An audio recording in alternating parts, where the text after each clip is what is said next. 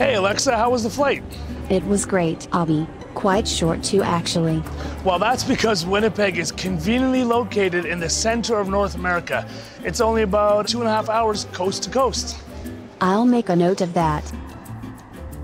This is a lovely neighborhood. Houses must cost a fortune here. What? No, pretty reasonable in fact. Check out that listing right here. 3-bedroom, 2-bathroom for under $400,000. You are giving it away here. That's what I'm talking about. Well, we're at our first stop here in the exchange.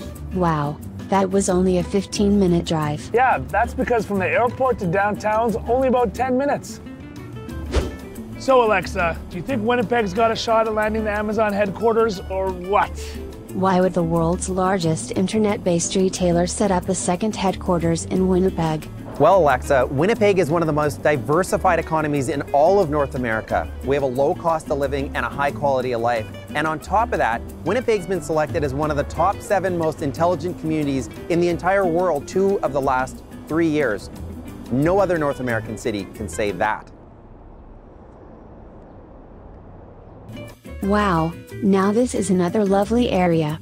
Ah yes, this is called the Forks. It's been a meeting ground for over 6,000 years. It's home to some of the greatest festivals, concerts, parties, and Canada Day celebrations.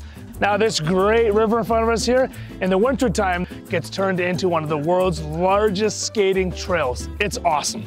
I think Jeff would love that. Really? I'm just messing with you, Abby. I'm not sure if he can skate.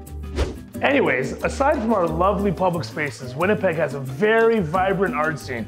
We're known as the cultural cradle of Canada. We have everything from nightly live ballet, theater, tons of art galleries, and pro sports teams like the Winnipeg Blue Bombers that I used to play for.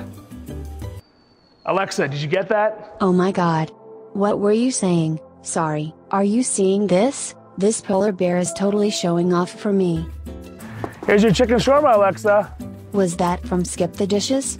Of course it was. Did you know that they were founded here in 2013 and now they're set up in over 40 cities across North America? But why are they headquartered in Winnipeg? Same reason I love this place. Supportive business community, affordable rent, and a skilled workforce. That sounds enticing.